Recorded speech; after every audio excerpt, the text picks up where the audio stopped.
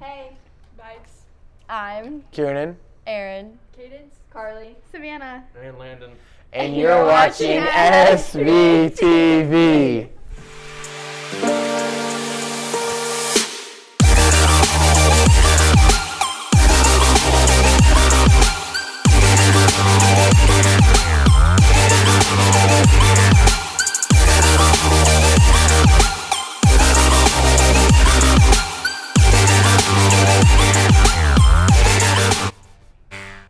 Let's go on another stroll with Stuke.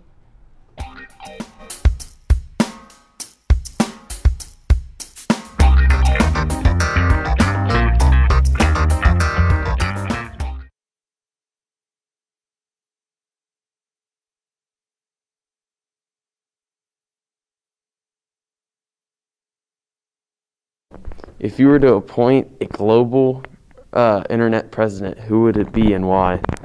A global internet president? Yes. Anybody other than Jake or Logan Paul, because they've ruined everything.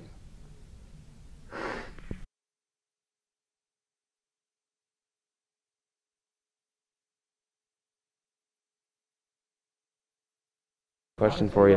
Yeah, what is it? If you were to name a brand new holiday, like for the entire world, what would it be? What would you name it, and when would it be? So, I would probably have a National Donut Day, and I'd name it Donut Day. When would it be, though? When would it be? I feel like donuts are more of a spring thing. There's already a National Donut Day, though.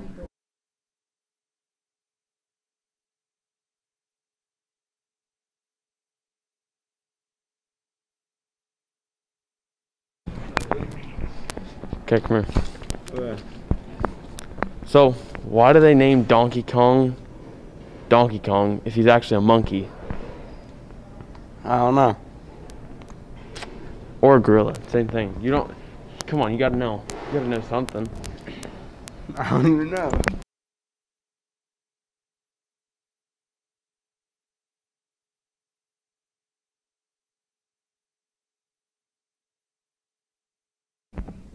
Why is it necessary to nail down a coffin lid? Do they think something's gonna break out? For safety? So you think something's gonna break out of it? Well, what if something breaks in it? Yeah, because we're gonna rob each other's dead bodies. Let's do that for fun.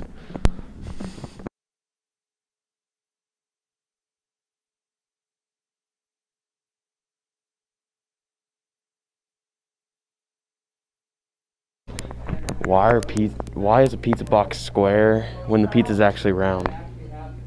It's an Illuminati. That's a triangle. Illuminati.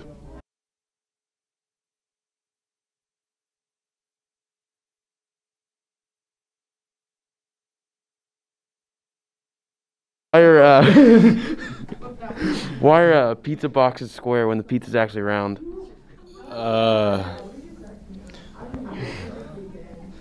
I don't know.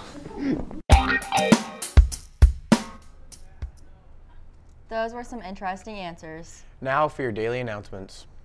Olivia Oliva has been selected to receive a 2021 Young Artist Award with a scholarship through the Topeka Performing Arts Center for instrumental music to be presented to her on May 19th. Congratulations.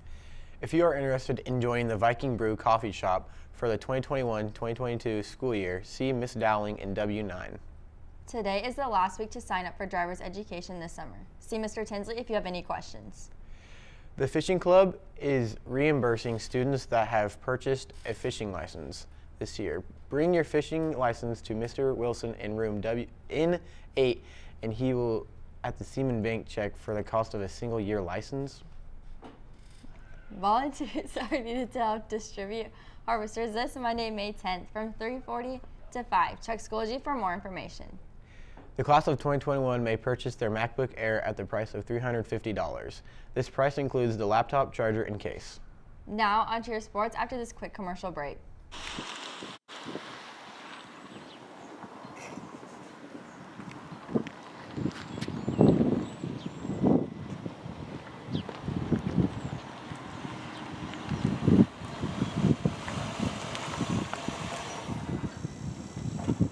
did you learn how to drive? Funny thing, I don't know how to drive. Well, Seaman High School has a driver's ed program and sign-ups end May 6th. So make sure you go and sign up. I probably should.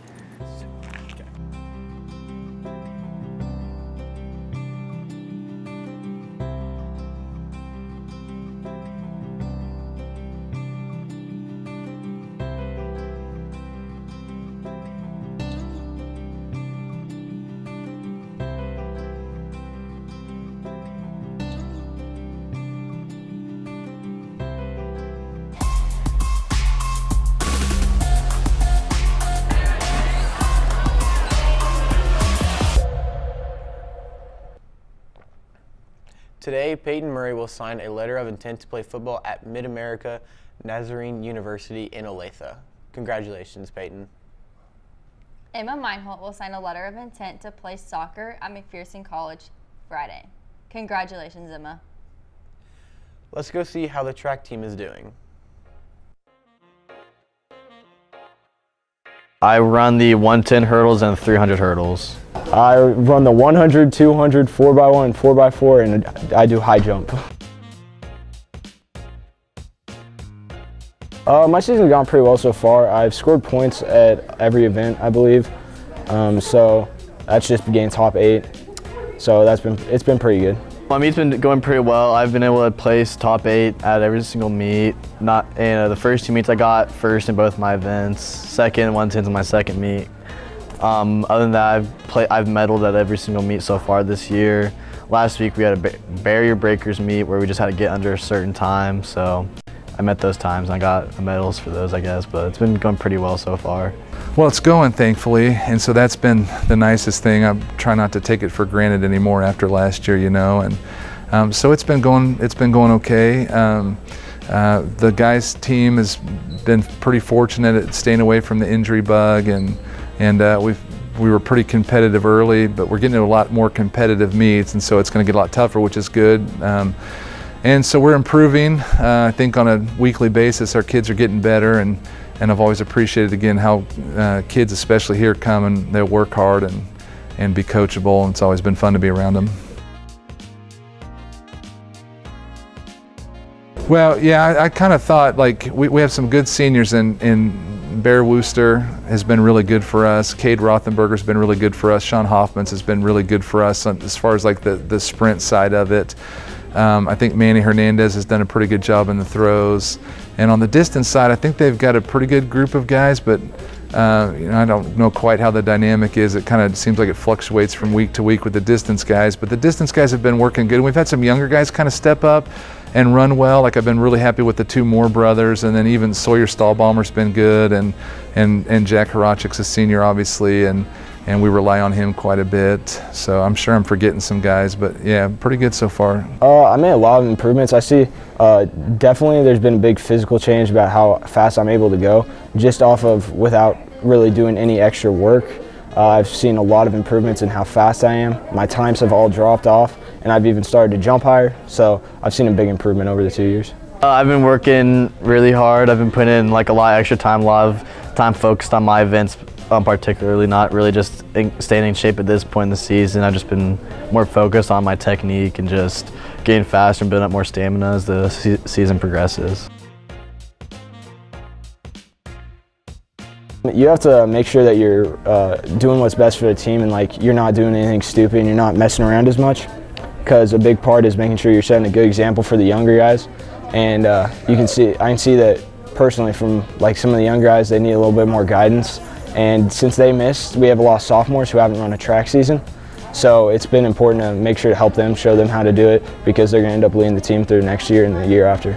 I'm really hard on the freshmen, I'm not going to lie, because they need that. They need someone to be hard on them to like push them to get better, so they don't think track is just a screw around sport where you go to practice, sunbathe all day, and then go home. Like, you actually have to put in work to like get where you want to be. And I've seen a lot of underclassmen actually surprised a few people on our team this year, really.